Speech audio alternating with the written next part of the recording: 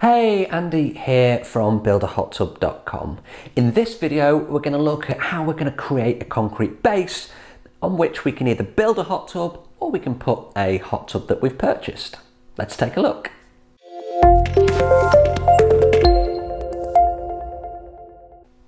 The first thing that we've got to consider is the weight of the actual hot tub.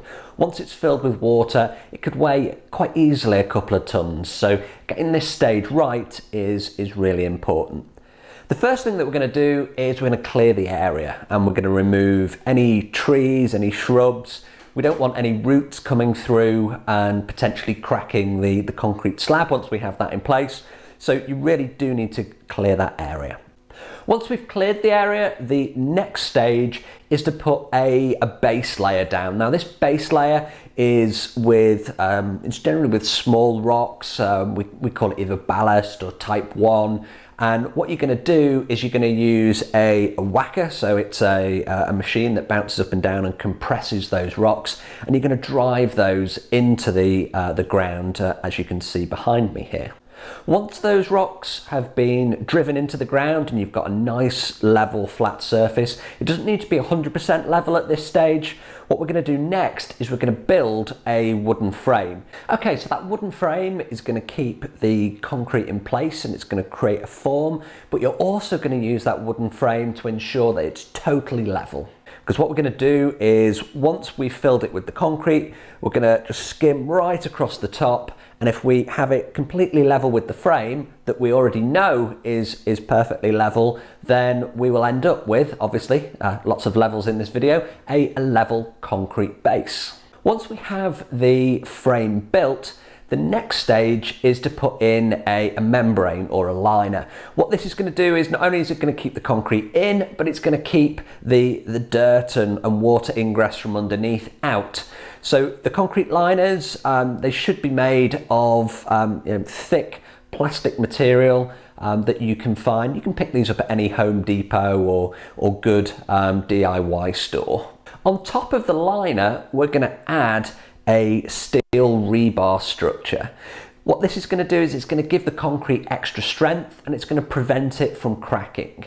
Now the rebar itself, you can either buy in strips or you can actually buy it in pre-made sheets. And as you can see behind me, this is actually Neil's build from the case study on the website. He's used the pre-made sheets and it's much easier to put those in place. What he's also done, as you can see from the picture, is they're not totally flat onto the ground. He's actually lifted those up. Now you can buy actual sort of plastic lifting pieces, or you can just put a couple of rocks underneath it. The whole idea is that the concrete can go over the top and underneath, so your rebar is in the middle of your concrete slab, and that's where it's going to give the best rigidity in the structure. The next stage is to mix your concrete. Now your concrete is a combination of sand, cement and water. The mix itself, generally it's 1 part cement to 1.5 to 2 parts sand, and then water to make it to a consistency that's a bit like cookie dough. So it's not too wet, it's not too firm. If it's too firm, it will dry out too quickly, which affects the strength. Once the rebar's in place, the next stage is to actually pour your concrete. Now, when I did mine, I was mixing my concrete by hand and it's back-breaking work. So I would definitely recommend hiring a cement mixer so that you can create enough concrete here to fill your slab, because you're going to need quite a lot of it.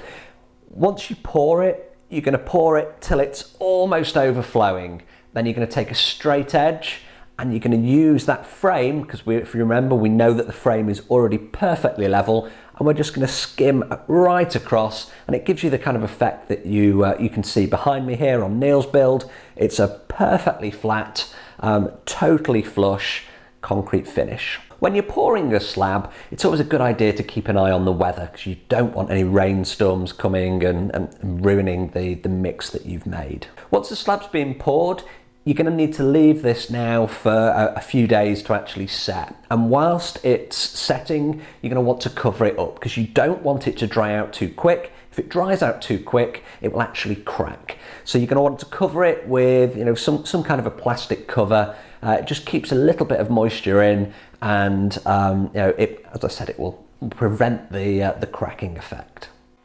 Once you've allowed your slab to dry, next stage is to remove the wooden frame, and at this point it's a good idea to mix up a small batch of cement so that you can repair any corners that come off or any cracks that there are around the edge where the frame's been in place.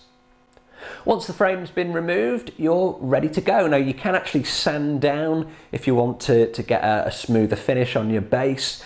Otherwise, you can drop your hot tub on it if you've purchased one, or the fun really starts if you're going to start laying some blocks to build your own. Thanks for watching. If you've liked this video, please do like, share and subscribe to the channel. See you on the next video.